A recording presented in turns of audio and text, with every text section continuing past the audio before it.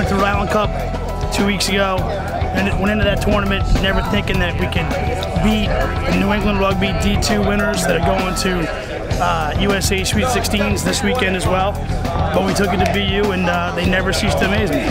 The National Small College Rugby Organization was formed by Stephen Cohen and Chip Osovich.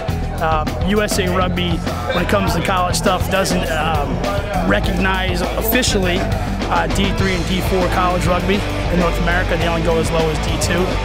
And those two individuals, years back decided, hey, the D3 kids, they need a national platform to play for. So they worked hard, and quite honestly, their program as far as platform of nationals is much better than USA Rugby's.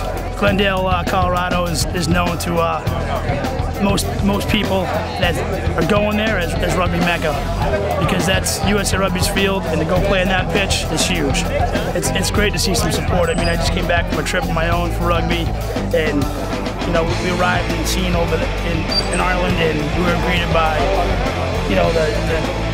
the mayor of Kinsale and their support system, and to come here as his sister Jane, it's pretty big. So I just want to get going. I want to get going, get Colorado, and get our boots on and play some rugby, bring back the cup. As long as we keep that mental game going, they're going to be at the entire time.